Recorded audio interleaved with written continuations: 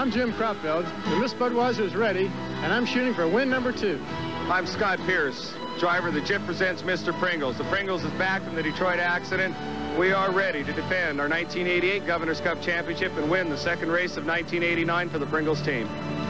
I'm Chip Hanauer, and our boat hasn't blown over this year, so we're very prepared to attempt to become the first two-time winner in 1989. Will it be one of these 3 drivers to win their second race of the year, or will this one? Hello, everybody. I'm Jim Hendrick along with Dick Crippen on a very misty day. I guess you could call it a Madison mist, Dick. And we have a threat of thunder showers. Hope we get this one in. Yeah, I think that's what they're worried about most is thunder and lightning. As far as the light rain that's falling right now, it's certainly workable. The boats have been out on the course all the morning, and they have been testing and qualifying and getting all set for the race. So the little bit of rain won't hurt. A lot might.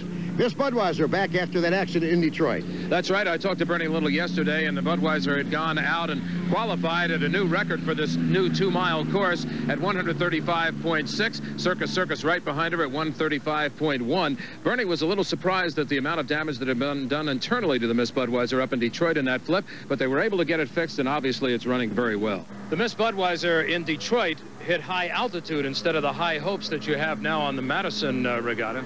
You're right. We did get awful high. In fact, that's the highest I've ever seen an unlimited get, but came down backwards, and we did the least amount of damage that we've done lately. Let's put it that way. Bernie, talk to me about what happened in that flip when you were out there with the Miss Budweiser in Detroit. Well, Jim won the second heat going away, and we told him how much power he had and what he could do, and we have a computer in the boat, as you know, and it's waterproof. When it come back in, we take it out and put it in a disc and read it out. He's doing 190 mile an hour, and he was pulling away from him. And when you power with Exxon, you just got all that power. We got to use it. So anyhow, seriously, he had a lot of speed on him, and it hit 3 rollers, and it hung there a long time. It didn't want to go. And but since then, we've done some modifications to the boat. We've made some advancements. Out of the cruise missile, we have a little part in here now that's supposed to stabilize the boat, and it reacts much faster than any human brain can react. And if a boat gets out of attitude, it's supposed to put it back on the water. All right, Dick, let's take a closer look at the Blockbuster video weather conditions. Well, we already commented that it's light rain, 80% chance of thunder showers, temperature right up there in the mid-70s, high humidity at 92%, light winds 5 to 10 miles an hour. Little different course over the last 38 years. They started the Unlimiteds here in 1951. In fact, Lee Shanoff was the first man to drive on Unlimited. He's our deputy commissioner. He was noting now they've cut this down to a 2-mile course, a very, very tight first turn. That's right, and not only tight, but there's a sandbar in that first turn, and it's been causing some wave action out there that's a little bit unique for these boats, and we've seen them slap down hard. So when you get 2, 3, or 4 of them side by side in that turn, we're going to have to watch the driving very carefully. Lots of action coming up, and you'll see it in just a moment after this timeout.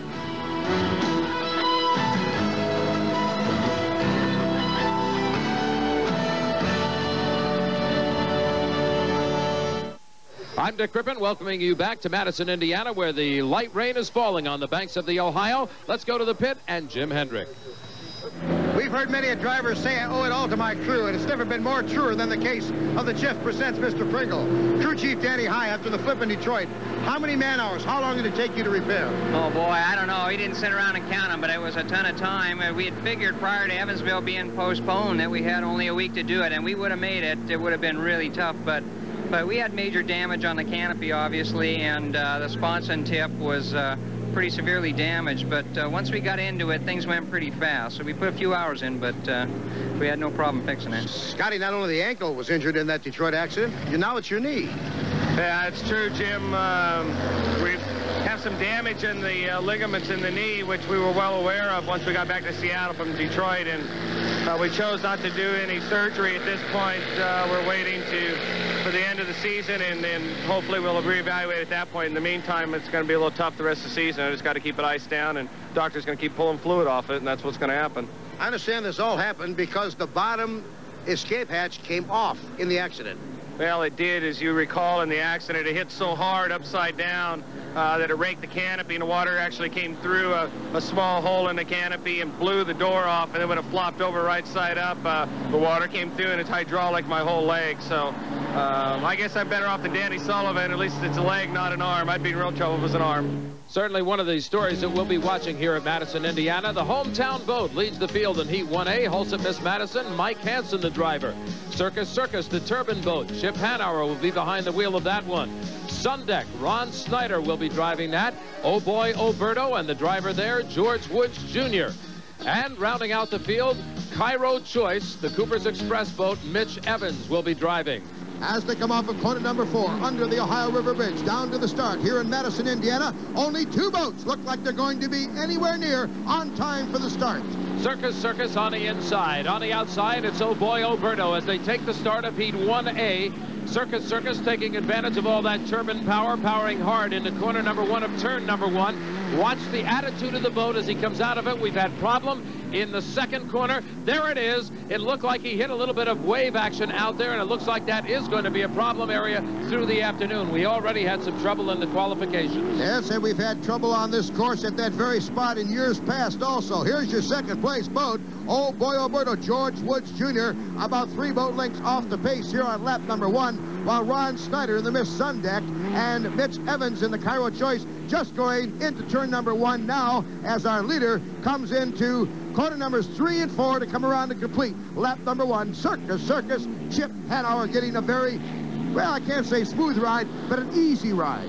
Just a little bit over 113 miles an hour, which certainly is a slow lap for him. But I think what he's doing out there now is trying to learn the river a little bit because, as we say, it was rough coming in, and then as you get the boats going around, it roughens up more. Here's a boat that just plain didn't make it on the river today anyway. Not so far. The U9 Sundeck, Ron Snyder, who knows this river well because he has raced it many, many times. There's your official time from our Zenith data systems. Hulseth Miss Madison is riding in 3rd place now. This boat owned by the residents and citizens of Madison, Indiana, some 13,000 strong. And this is the first time they've ever seen this boat operate. It came on the circuit Tri-Cities last year, replacing the old Miss Madison. These fans are getting their first look at a cab-over designed Miss Madison. And they're getting a good look at the wild riding Circus Circus boat. Chip Hanauer at just over 112 miles an hour for his second lap. He is doing a good job of handling the boat, and again he comes into that turn that can give him some problems. He backs off it a bit. There you can see some waves breaking over the bow of the Hulseth Miss Madison again, and again Hulseth Miss Madison starts getting a little bit light down the front straight. Starts to search. If you look at the front end, goes left and right, then starts bouncing from one sponson to the other sponson while the tail drags in the water. Here's Cairo Choice, Mitch Evans. He is a gentleman that knows this river well also. He's driven it many, many times. He's riding in 4th place right now. They're still trying to get the kinks worked out of this boat, but it's getting better and better each race. Now remember, this Madison format is only 3 laps, and they'll race an extra heat to get into the finals. We'll have 1A, 1B, 2A, 2B, 3A, and 3B. These are called 3-lap sprints to qualify for the final. So Circus Circus coming across for that checkered flag right now. Chip Hanauer takes the win in Heat 1A. That's got to be a bit of a relief for him. They've been working hard on that boat, and that's another one that's been getting better and better. 2nd place goes to Oh Boy Oberto, one of the piston-powered boats. Coming in 3rd place will be the hometown entry, Hulseth Miss Madison, Mike Hansen, driver of that boat. Now let's look at the results of Heat 1A. Circus Circus first, Oh Boy Oberto second, followed by Miss Madison. Cairo Choice, the Sundeck did not finish. Let's go to the pits and Dick Crippen. Dick? Okay, Chip. Not a particularly tough race for you, but how was the water? It's terrible. I think this is the worst racing water I've seen in a lot of years. We were a little concerned about this turn down to our behind us right here. How was that first turn going in? It's just terrible. And I expected that today because it's been that way all week. But I didn't expect the roughness everywhere else on the race course. The back straightaway is really bad as well. We'll have more for the Budweiser Indiana Governor's Cup, the 4th stop of the HFC American Hydroplane Series after this timeout. Jim Hendrick along with Dick Crippen back here in Madison, Indiana, where they've shortened the course by a half a mile, and there are pros and cons. Well, I like the half a mile. They moved the turns 1 and 2 over towards the Kentucky shore a little further, which it used to be at the exit pin of turn 2 last year, there was a rough spot. Now that they moved the course over, it's right in the middle of the turn, so it's making it kind of bad about halfway through that turn. It really gets chewed up over there. I understand there's a sandbar, and it gets, there's some 2 or 3 foot rollers over there, and it makes it kind of rough getting through that turn. Well, the field is set. They're in the water. The crews are standing by for the start of Heat 1B. Let's go to the starting lineups, Dick. All right, starting it out, it will be the Miss Budweiser. You just met Jim Kropfeld, who's the driver of that boat. The owner, of course, Bernie Little. Bill Worcester owns the Mr. Pringles. Scott Pierce will be driving that boat. Winston Eagle is owned by Steve Wilmer. Larry Lauterbach is the driver. Bill Worcester, the owner of Miss Risley's. Todd Yarling piloting the boat for him. And Bob Fendler owns the Speed Sports Limited boat called Easter Seals for this race. The co-owner is the driver, Steve David. As they come under the bridge for the start, very slowly in lane 1 is Jim Kropfeld and Miss Budweiser.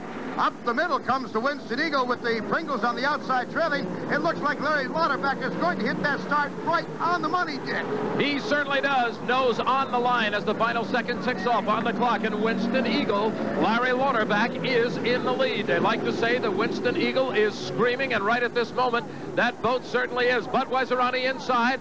Jimmy Kropfeld coming up, and it's nose to nose as they come out of corner number 2. Down the back straightaway, it is going to be Jimmy Kropfeld in the Miss Budweiser taking over the lead. Well, they got off to a late start, but come up on the inside, and lane number 1 stuck inside as he goes under the bridge down to corner number 3. Look at Larry Lauterbach and the Winston Eagle. They're side by side. Whoa! Here comes Pringles. Pringles fighting hard. Now they're battling for second place as they both dropped off it a little bit. The inside boat taking the advantage. Miss Budweiser now opening that gap up just a little bit more. Larry Lauterbach in second place on the inside. On the outside, it's Jim presents Mr. Pringles.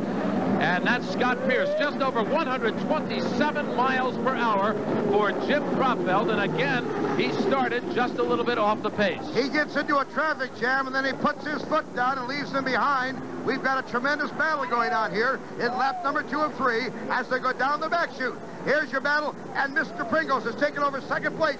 Scotty Pierce in lane 2, and trailing in the red boat is the Winston Eagle, now in lane number 1, but in position number 3. And we remind everybody that Scott Pierce is the gentleman you met earlier who had the ice on his knee, and he's got a brace on there so that he can operate the boat after that accident in Detroit. But the boat is operating beautifully for him now. He went way wide on that last turn, and now as he comes out of it, the inside boat is catching him, and it's neck and neck again for second. Still out in front with nobody really challenging him at this point. The turbine-powered Miss Budweiser boat. There's Jim presents Mr. Pringles in second place, but just barely by a nose. Winston Eagle challenging on the inside. Larry Lauterbach doing a masterful job of driving that boat. We've completed lap number 2 and 3, 125 plus mile an hour for the lead boat, Miss Budweiser. Here's the Risley's. Miss Risley's driven by Todd Yarling, currently running in 4th place.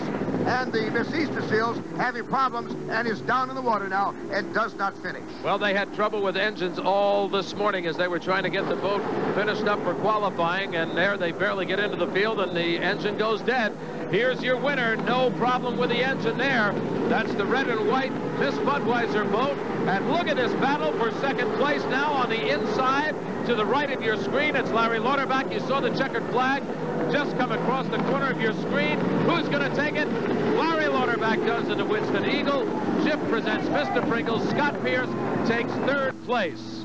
A good drive for Jim Kropfeld. He used it to learn more about it. Here's the way they finish up. Miss Budweiser, Winston Eagle 2nd, Mr. Pringles 3rd, Miss Risley's 4th, and Easter Seals did not finish. Let's go to the pits. Chip Hanauer said that this is the worst course he's seen in a few years. Do you coincide with that?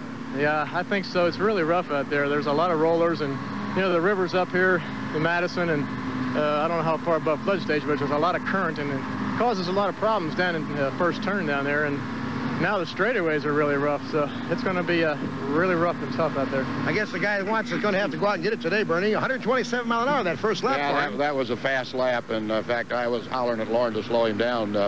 You know, but if you're going to win, well, you've got to be there, and he was there, and you saw him pull him going down that chute. So Miss Budweiser's up for it today, and I think Jim is too. When we come back to Madison, Indiana, you'll find out what the best-dressed drivers are wearing on the course this year.